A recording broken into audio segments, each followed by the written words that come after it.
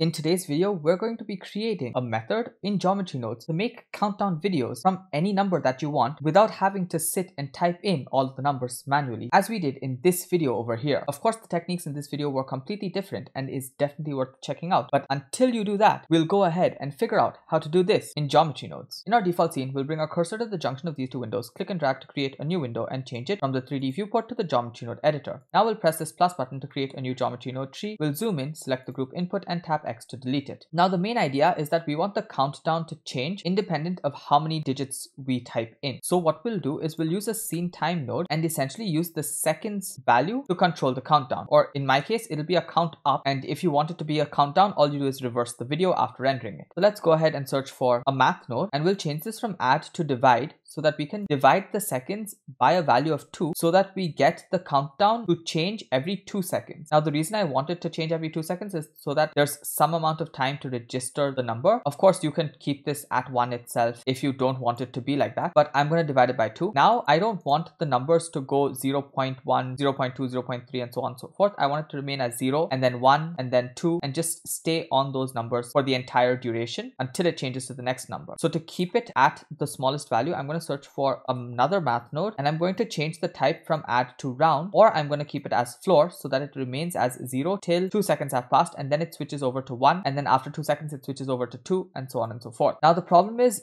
this is currently just a value, but we need it to be a string. So let's search for a value to string node and plug this value into the value, and now we still can't plug the string into the geometry because the string is not a curve. So we'll search for a strings to curve node and then plug the string into the string. Now if we plug this curve instance into the geometry and we actually run the animation, we should be able to see that after 2 seconds it's going to change to a value of 1 and then 2 and 3 and so on and so forth. Now the next thing that I want is to actually fix the font. So I'll go ahead and open the fonts over here and select the font that I want. I'm using Bleak Segments, which is the free font available on different font websites, but you can definitely use any other fonts. It'll all look pretty good. Then I'm going to change this from left to center, and I'm going to change the top baseline to also middle. But the problem with Bleak Segments is that the middle is not really at the middle, it's towards the base, but that's all right. We'll just center our camera differently later on. The next thing that I want is this particular curve should actually start appearing and disappearing as the countdown happens. So I'll search for a trim curve node and plug that in right after the strings to curve. Now you see if you change the start value, it changes. And since I want to automate this entire thing, I need the start value to change according to the scene time over here. Now we know that the start goes from 0 to 1, and when it's at 1, it's going to be completely gone, and when it's at 0, it's going to completely appear. Otherwise, we take this end value, and when we reduce this to 0, it becomes completely gone, and when the end value becomes 1, it appears again. So we'll animate the appearance of this using the end value, and the way we'll do that is we'll search for a math node and we'll set this to modulo. Now remember, modulo gives the output after division. So in this case, if we have a value of 2 over here, whatever value comes in here, it's going to be divided by 2, and whatever remainder we get after that division is what we're going to get as the output. So let's plug this scene time node into the first socket, and now the seconds will be divided by 2 and the remainder is what we'll get. So this socket is going to come out with a value of 0, 0.1, 0.2, 0.3 all the way till 2, and then it's going to go right back to 0 the moment it hits 1.99999 or whatever. So it goes from 0 to 1.9. So let's plug this into the end socket, and remember the end only goes till 1, so anything after 1 will just get clipped off and it will remain. So in this case, it should start off from 0. After 1 second it'll completely appear, then it'll remain for 1 second and then get cut off again. So let's see how it goes. So it becomes 0, it stays for a second and then it disappears. Now it becomes 1, then it becomes 2, and then it becomes 3. Now that's great, but I don't want it to start forming as soon as the second appears. So to change the interval from which it starts appearing and the interval from which it disappears, we can search for a map range node and actually range this according to what we want. Now the 2min and 2max is going to remain at 0 and 1, but we can play around with this from min and from max to actually change the time at which it appears and the time at which it disappears. So if we change the from min to, let's say, 1, what will happen is it won't start until 1 second is passed, and we also have to change the from max to 2, and now if you actually see, it's going to remain with an output of 0 until this output reaches a value of 1. So it's going to remain non-existent until 1 second, and after 1 second it starts appearing, and then the moment it appears, it disappears again because it goes back to a value of 0. So that is how we can get control over what time or what duration this thing appears and disappears. Now obviously I don't want it to be like this, so what I'll do is I'll change this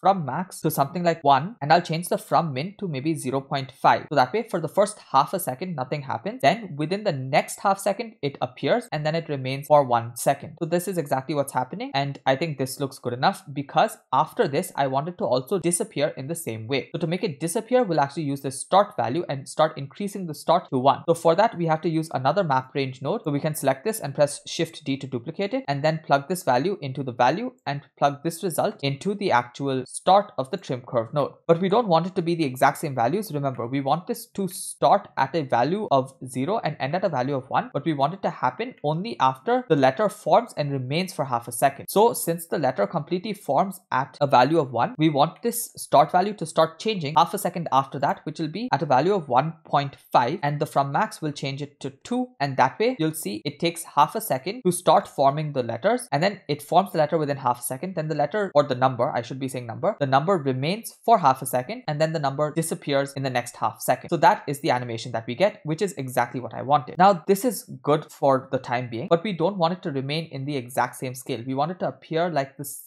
size is increasing and then decreasing again, or at least it should just keep increasing in size. So what we do is we search for a transform geometry node, plug that in, and we can take this seconds or the value right after the modulo and plug that directly into the scale. So now if you actually watch it, it looks like the actual letters are appearing and getting bigger, or in another sense it actually looks like it's coming in towards the camera. That's something that it looks like, and I think that's what I want. So now that I have that set, I actually need to give this particular curve some actual thickness, because if you switch off overlays, nothing can be seen. So to convert this to a real mesh, we can press Shift A and search for a curve to mesh node and plug that in after the transform geometry. For the profile curve, I'll press Shift A and search for another curve circle, and then I'll just plug curve into the profile curve. Now the radius is way too high, so I'll decrease the resolution to something like 5, and I'll change the radius down to 0.005, and now it has some radius as well. Now that we have this set, what we want is there should be some other curves that also pass around this to give it an electric feel. So to add in those electric curves, I'll go ahead and press Shift A and search for a join geometry node so that we can have both this base curve as well as the electric curves. And to actually get the electric curves, I'm going to use the same curve and just manipulate it a bit before plugging it into the join geometry. So the way we're going to manipulate it is by initially plugging it into the join geometry and searching for a set position node and plugging that in. Now remember, the set position is not going to work how we want, because right now these are instances and every instance moves together. So if I was to search for a noise texture to move it randomly and plug the color into the offset, you'll see the entire thing moves together. To get control over the individual points of this curve, we can search for a realize instances node and plug that in just before the set position node, and that way we get control over individual points, and then the noise texture works according to how we actually would expect it to work. But there is another issue with this, and that's the fact that these curves might not have equal spacing. So to give them equal spacing, we can actually shift all of this to the side, and even before the trim curve node itself, we can search for a resample curve node, plug that in over here, and just increase the count to something like 100, and that way the spacing will be perfectly even, and you can actually see the difference. If we just mute this area, we get a really long straight line because there are no points within here, but there are multiple points here, which is why we get a lot of turns in this particular region, a lot of turns in this particular region, but we don't get them in these areas. So if we resample it, it becomes much more smoothly distributed and you get nice curves everywhere. Next up, you can see clearly these points are moving randomly up towards the right, and that's because the noise texture is centered around 0.5 and not around 0. To bring it centered around 0, we search for a vector math node and plug it in after the noise texture and change this from add to subtract and subtract a value of 0.5 on all of the axes. Next, we go ahead and increase the scale up so that it becomes fairly random, and the effect is too strong. So to reduce the strength, we search for another vector math node, and this time we change it from add to scale, and on the scale we change the value down to something like 0.02, and it should reduce. Now 0.02 is way too low, so I'll change it to 0.2, and that seems all right. Next, when we actually play the animation, we need these strings to also change its value, and yes, it is changing because of the scale, but to give it even more randomness, we can change this from 3D to 4D and take the frames from this scene time node and plug that into the W socket of the noise texture, and that way, even if the scale isn't changing, these actual curves will keep changing, and that'll make it look like it's some type of electricity that's forming around these curves. So now that we have these curves working fair enough, we actually need to convert this electric curve also into a mesh, because if we switch it off, the electric curves disappear. So before the join geometry, I'll search for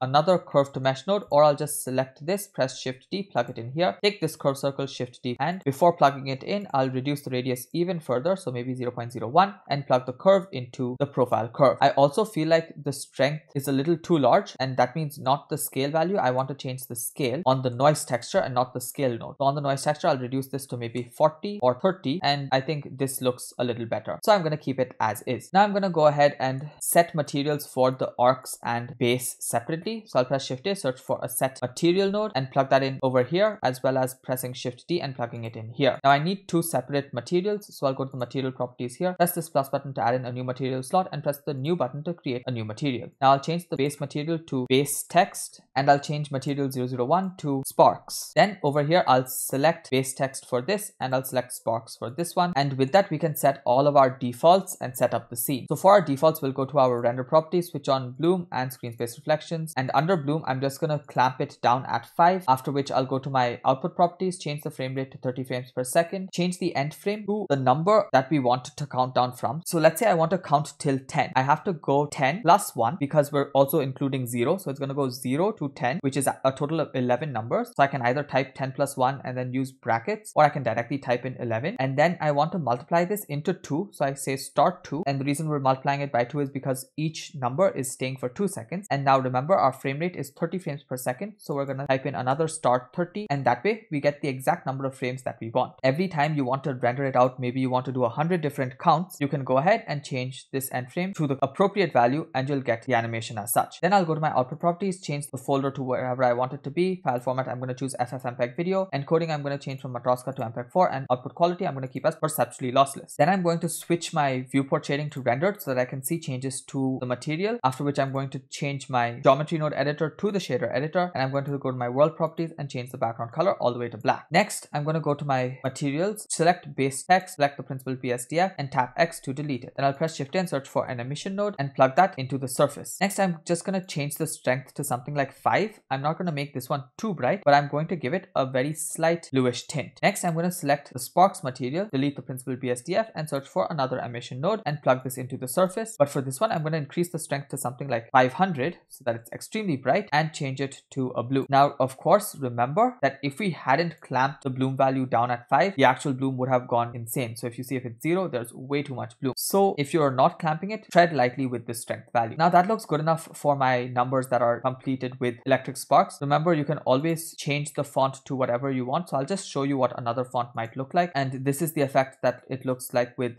answer font. So this is, I guess, another effect that looks fairly decent. And it's up to you as to what effect or which font you want to go with. In my case, I'm going to be using Bleak itself, but this is another viable option that you do have. Next up, we need to add in some more stuff to the background. So in my shader editor, I'm going to change the type from object to world. And what I want is some type of noise in the background. We've done this before, so definitely check out those videos as well, such as this one, but we'll redo it again over here as well. Let's search for a noise texture and a color ramp that we have more control over the noise texture. I'm going to plug the color into the factor and this color into the color of the background. Next, I'm going to increase the scale to something like 10. I'm going to increase the detail all the way up to 10, and I'm going to increase the roughness to maybe 0.8. Next, I'm going to start bringing the black in, and I'm going to take this white, give it bluish color, but I'm also going to take the value of this and bring that down just above the black. So it's fairly dark. Next, I also want this background to keep dynamically changing so that it doesn't look like it's a static background. For that, I'm going to change the noise texture from 3D to 4D, and for the W value, I'll just type in a driver. I'll say hash frame by 2000 or 200, and that way it'll slowly change over time. Now, of course, you can see what speed suits you the best. What I'll do is I'll just switch off my cube for the time being and then play it back, but it's really hard to get a real-time understanding of what this is going to actually look like, because adding in so much of detail and roughness to the noise texture genuinely slows it down. So you have to make sure that you don't make it too fast or make it too slow. So play around with the frame value or the driver value, and whatever you think suits the best is what you can go with. I think I had to go with a value of 2000 itself. Now, to set up your camera, you can select the camera, press Alt G to clear location, Alt R to clear rotation, and then press